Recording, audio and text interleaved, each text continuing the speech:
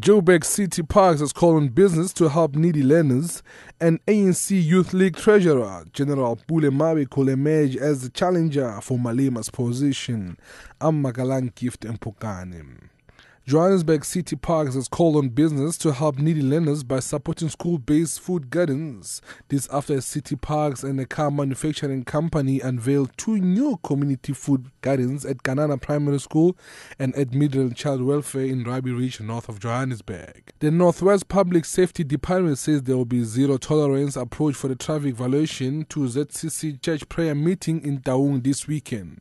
Spokesperson Lisiba Khwale says at least 120 traffic officers were deployed yesterday to ensure no reckless and negligent driving. They expect high volumes of traffic. Khwele advised motorists that the third road between Taung Station and Taung Village will be closed for traffic from 3 o'clock this afternoon to 5 o'clock in the evening tomorrow.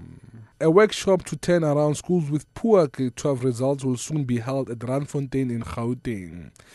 The Training Research Development Center is planning to get educators, government representatives and experts together on the 24th and 25th of next month to share challenges, experiences and possible solutions in an effort to improve individual school pass rate. ANC Youth League Treasurer Pule Mabe could emerge as a challenger for the league's presidency during the elective regional conference at Klerksdorp in Northwest this weekend.